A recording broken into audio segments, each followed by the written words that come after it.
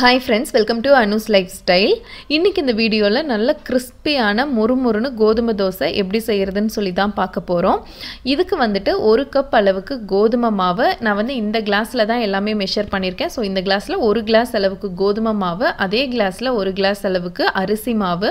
கோதுமை மாவும் அரிசி மாவும் ஈக்குவலா எடுத்துக்கோங்க. கூட வந்துட்டு 2 ஸ்பூன் அளவுக்கு ரவை எடுத்துக்கிறேன். அதாவது ஒரு 1/4 கப்புக்கும் கம்மியா வந்துட்டு ரவை. இந்த ரவையும் அரிசி மாவும் நமக்கு நல்லா வந்து மெயினா இந்த ரவை வந்து நல்ல கிறிஸ்பினஸ் கொடுக்கும் தோசைக்கு. இதோட வந்துட்டு ஒரு ஸ்பூன் வந்துட்டு தயிர் வந்து நிறைய விட்டோம் அப்படினா தோசை வந்து நல்லா மெதுமெதுன்னு ஆயிடும். சோ ஜஸ்ட் ஒரு ஸ்பூன் மட்டும் தயிர் சேர்த்திருக்கேன். கூட வந்து இந்த மாவுக்கு தேவையான அளவு உப்பு இதெல்லாம் சேர்த்துட்டு லைட்டா mix பண்ணிட்டு இப்போ வந்து இதல தண்ணி சேர்த்து நல்லா வந்து மாவு கரைச்சிட போறேன்.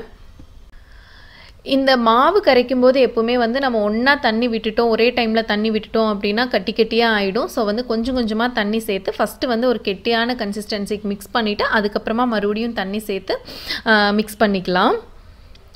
இது வந்து இந்த மாதிரி வந்து கரைச்சு எடுத்தத வந்து இப்படியே வந்து ஒரு 10 நிமிஷம் விட்டுற போறேன். இப்போ ஒரு 10 நிமிஷம் ஆயிடுச்சு. அந்த ரவை எல்லாம் தண்ணியை உறிஞ்சிட்டு கொஞ்சம் வந்து மாவு கரைச்சு வச்சிருந்ததை விட கெட்டியா இருந்துச்சு. சோ அதல திருப்பியும் கொஞ்சம் தண்ணி விட்டு நல்லா வந்து ஒரு லிக்விட் கன்சிஸ்டன்சிக்கு கரைச்சு வச்சிட்டேன். இங்க வந்து இப்ப தோசைகள் வந்து நல்லா சூடாயிடுச்சு. இதுல லைட்டா எண்ணெய் தடவிட்டு இப்போ வந்து மாவு ஊத்திடலாம். இந்த அளவு லிக்விடா இருக்கணும். நல்லா இப்ப ரவா தோசைக்கு ஊத்துற மாதிரியே தான் ஊத்தணும். அப்படியே வந்து தெளிச்சு விட்ட மாதிரி அந்த கரண்டி வந்து தோசைக்கல்ல ஒற்ற மாதிரி வச்சு தேய்ச்சோம் அப்படினா வந்து அது அப்படியே சுருண்டு வந்துரும். சோ இந்த மாதிரி ஜஸ்ட் தெளிச்சு விட்ட மாதிரி இந்த தோசையை ஊத்திக்கலாம்.